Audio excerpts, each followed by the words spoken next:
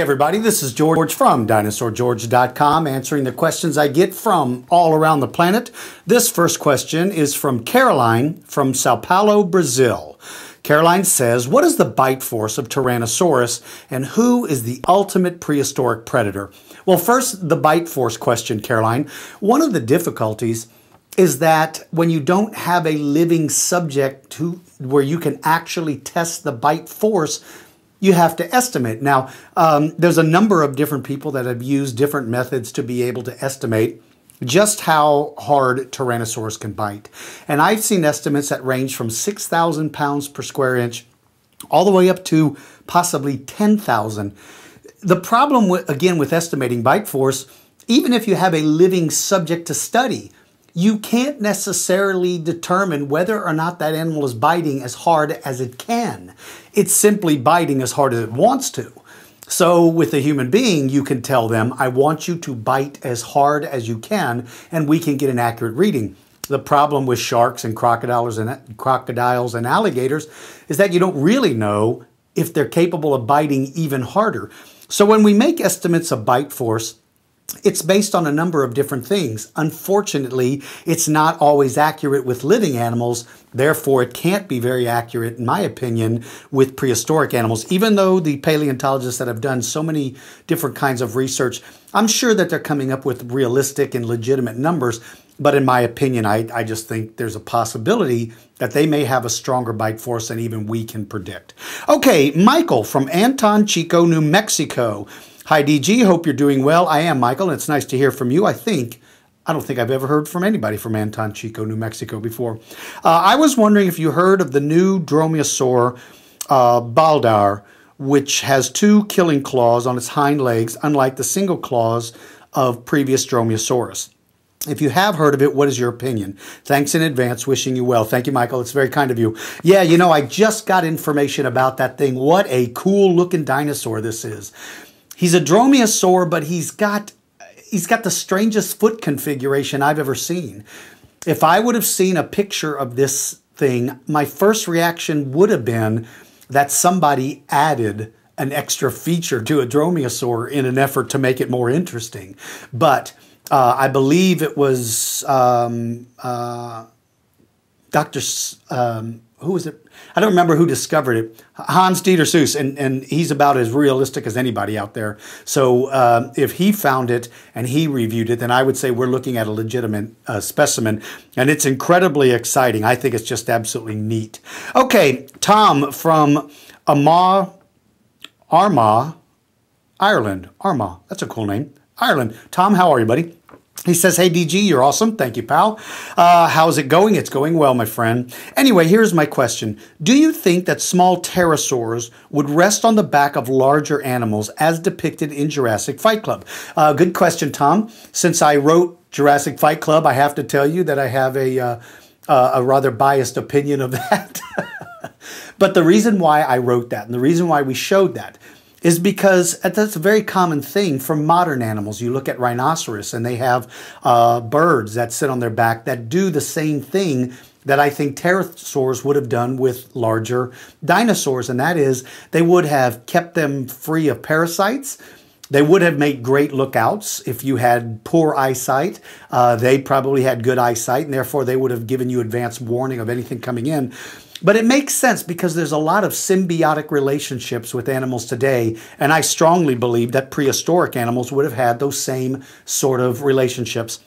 And for some of you younger guys out there, symbiotic relationship means 2 animals that live together and each benefit from the other. The pterosaurs would have been protected from ground predators because they would have been up high on top of this big hulking animal, and the big hulking animal would have had a free cleaning service, and on top of that, possibly a free lookout service.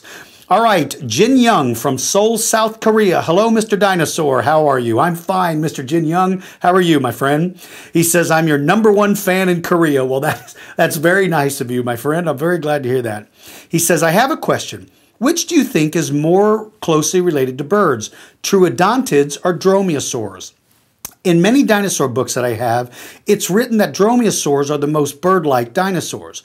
But looking at their tail design, I realized that the oldest known bird, Archaeopteryx, had a tail more like a troodontid than a dromaeosaur.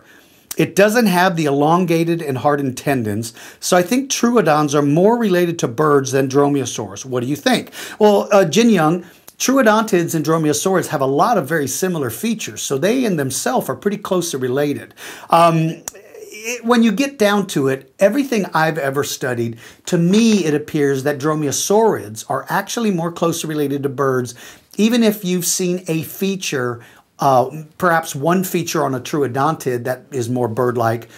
In totality, in looking at all of the things, in my opinion, the dromaeosaurs were. But I'll tell you, you'd be hard-pressed to tell a tremendous amount of difference between troodontids and dromaeosaurids, so they in themselves are pretty closely related.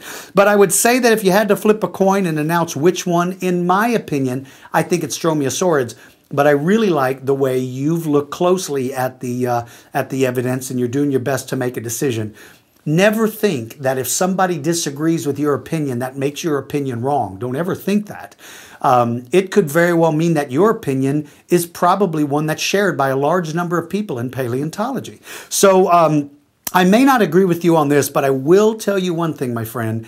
Anytime I see somebody looking that closely at the evidence and making those kind of arguments, whether you are correct or incorrect is irrelevant to me. It's the fact that you are looking at it from a scientific perspective that makes your questions incredibly cool. And I'm glad you wrote to me. And I'm glad you're my #1 fan. And if I ever come to South Korea, I'll look for you.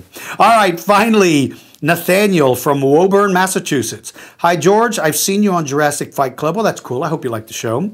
Do you think T-Rex and other big predators were pack hunters? And do you think T-Rex could stand a chance? Hey, wait a minute. You know what I just realized, you guys? You know what I just realized? I just realized that all the way back at the very beginning, when Caroline asked me about the bite force of a Tyrannosaurus, she also asked me about who I thought would be the ultimate prehistoric predator. In my opinion, I think the ultimate prehistoric predator would have either been Utahraptor or Deinonychus. And the reason why I say that is because their brains were a little more advanced, their body design made them remarkably deadly, and the fact that I think they lived and hunted in packs made them incredibly dangerous. I'm sorry that it's taken me that long to answer that part of your question, Caroline. Now let's get back to Nathaniel from Woburn. See what happens when you get old, people? Your brain just kind of works periodically. So right in the middle of this, I'll be sitting and I'll say, ooh, I got to get groceries this afternoon. Anywho, back to Nathaniel from Woburn, Massachusetts. Do you think T-Rex and other big predators were pack hunters? And do you think T-Rex could stand a chance against Giganotosaurus? P.S. I want to be a paleontologist. Nathaniel, very happy to hear that you want to be a paleontologist. I'm excited that so many of you out there want to follow the science of paleontology because it's exciting. Do I think they're pack hunters? Yeah, the evidence clearly suggests that big dinosaurs like Tyrannosaurus rex and Albertosaurus and some of those big guys, Allosaurus, probably hunted in packs. And in my opinion, hunting and living in packs would have given them an advantage and allowed them to catch prey more often. Hunting by yourself means you're only successful once in a while. Finally, do I think it would stand a chance in a fight with Giganotosaurus? Yeah, personally, I think that it was even more robust and advanced, had a bigger brain and certainly better eyesight. I think all of those things would have made Tyrannosaurus rex more than a match for something even as big as Giganotosaurus.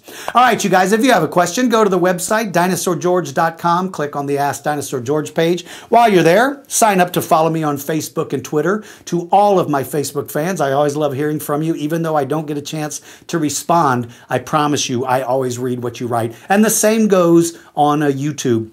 You guys write so many nice comments and so many interesting comments.